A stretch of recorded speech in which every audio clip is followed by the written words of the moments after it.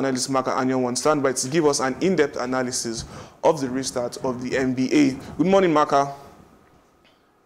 Good morning. How are you this morning? Very well, thank you. It's been a minute since I saw you physically. How are you doing? I know. I'm doing fine. I think we're all managing in this season right now. A lot of uncertainty. I'm good. All right, great. Now, let's talk about the restart of the NBA. It took a while for us to get to where we are.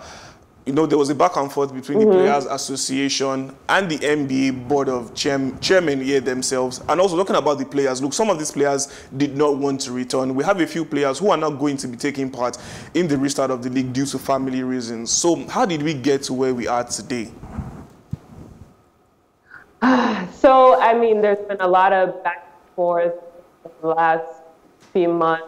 You have players that really want to play, you have players that are quite apprehensive because of the pandemic.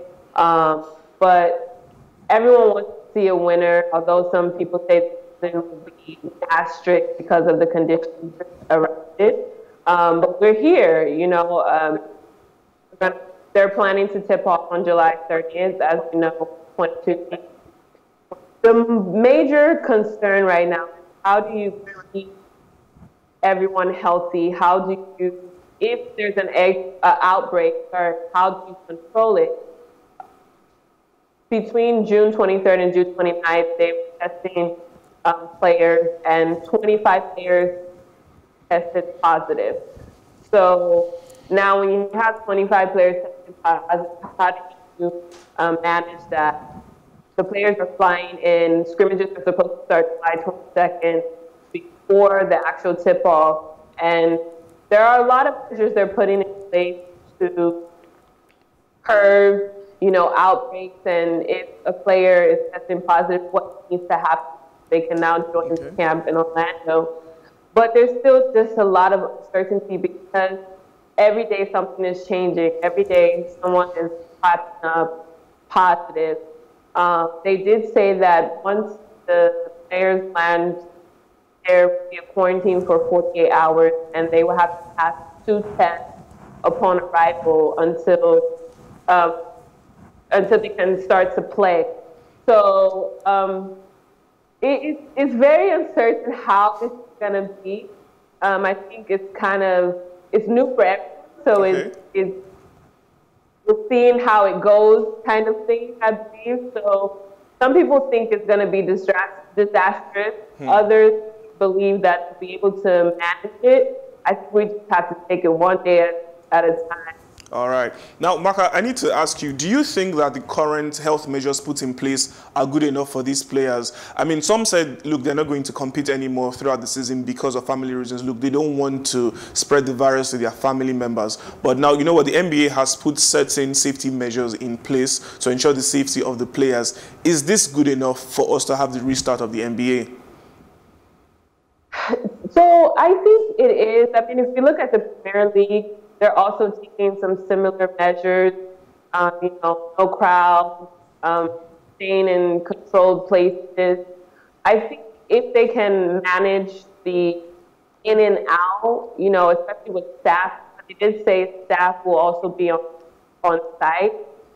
You know, they're going to do hand sanitizers, protective masks, everything, all the protective measures that we know the CDC has said should be taken. There's also going to be an education virtual seminar that each player would be mandatory to attend before flying into Orlando. So I think they're going to take a lot of precautions and education what the players need to do to keep themselves safe and prevent spread, even if there is someone who shows symptoms or there is a breakout. So I think they are taking it very seriously, and they are trying to find a way to curb this and allow this to continue.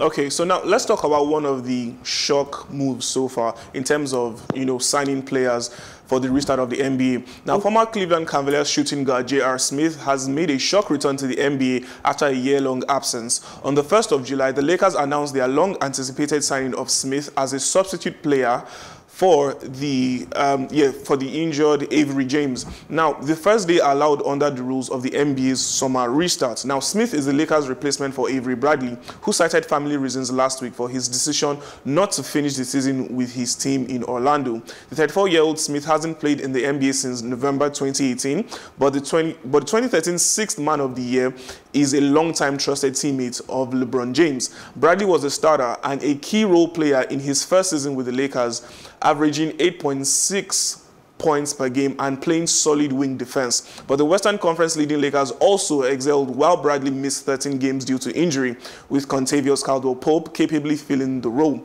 During their 4 years together with the Cleveland Cavaliers, they won a title, and I'm talking about James and J.R. Smith, and reached 4 consecutive NBA finals. Smith is a 15-year NBA veteran whose perimeter defense and three-point shooting fit well into the Lakers' plans, even if he is likely to play only a supporting role in Orlando. Now, Maka, did you see this coming? I don't think anyone's coming, but I am happy for J.R. You know, he has spoken about his period of depression. He had stress, didn't even want to think about basketball, anything related to basketball. He's you know, he likes to play video games, but even he couldn't even play any basketball video games. So I think this is a good move for him because he needs to step out of that place of where he was, and he's a great player. We don't take away from his achievements. He was side by side with LeBron and achieved a lot there.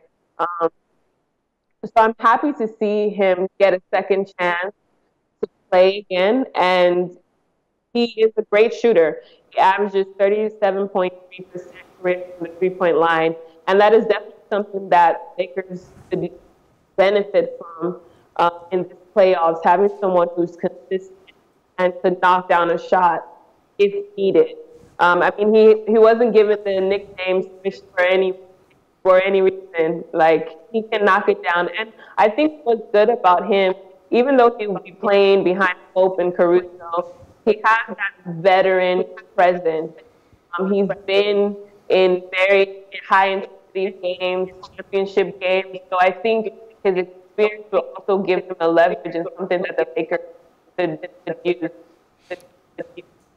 All right, Maka. Now, we know Bradley's minutes are expected to be mostly taken up by Caldwell-Pope and Alex Caruso, with Waiters and Smith providing depth while the Lakers pursue their franchise 17th championship. Now, we know that Smith is 9th in NBA history with 288 career playoff three-pointers made while hitting 37% of his three-point shots. You know, he's 4th in the league history in NBA Finals three-pointers made.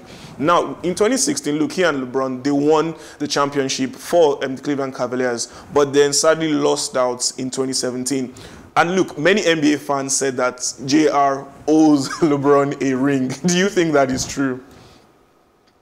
Yeah, and I mean, he had a big mistake late in one of those games. I think people just tag him, and we forget that just because a player makes a mistake or drops the ball in a game, it doesn't take away from all that they have achieved. And I think it's great that he's going to be back to LeBron. They had a great chemistry in Cleveland, and I do think this is a great addition for the team, help them towards this championship. Whether he owes LeBron a championship, I don't know, but I definitely believe that his presence helped the team to make way and potentially that. All right, great. Now, Maka, just before I let you go, I need to know, who do you think is going to win the NBA championship this season? So,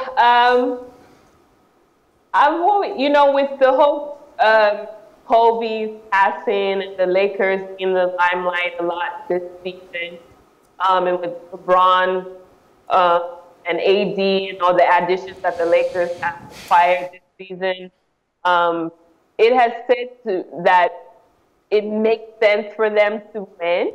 And then now with J.R. Smith here, it would be nice to see them win. Although I've had my